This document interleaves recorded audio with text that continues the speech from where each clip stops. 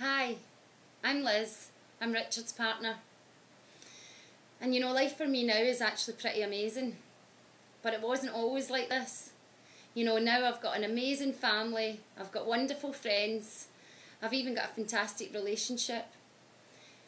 But to be honest, probably the biggest change of all has been the fact that I've now got a fantastic relationship with myself. And that wasn't always the case. In fact, I used to actually hate myself. You see, I grew up in a really rough area in Scotland, and life was pretty tough. My father was very angry. He was an alcoholic. He was a very abusive man. And I learned to grow up and actually abuse myself. Nothing I did was ever good enough. I became a perfectionist. I hated the way I looked. I hated the way I sounded.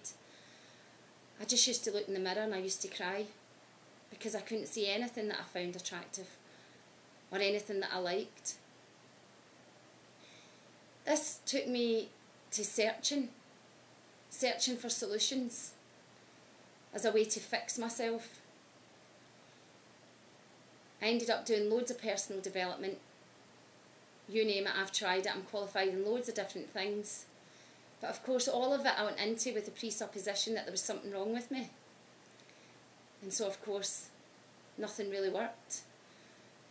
Because the reality was there was nothing wrong with me. There's nothing wrong with any of us. But of course, that's not what we believe. It ended up that life got so unbearable for me at one point that I actually decided to plan my own suicide. Yeah, can you believe that? I did. And I don't know if anybody's ever considered committing suicide, but for me it was the lowest time in my life. I just didn't want to be me any longer, and I couldn't stand living being the person that I was.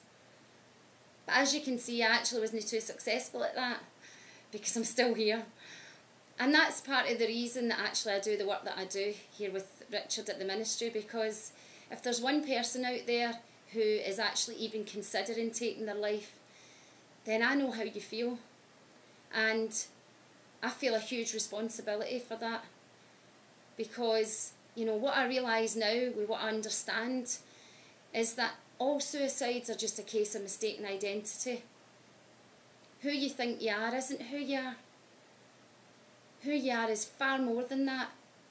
Who you are is a superhero, just pretending to be an ordinary person. So, you know, when I was younger, I used to think that I could change the world. But now I'm older, and I'm far more aware. I know we can.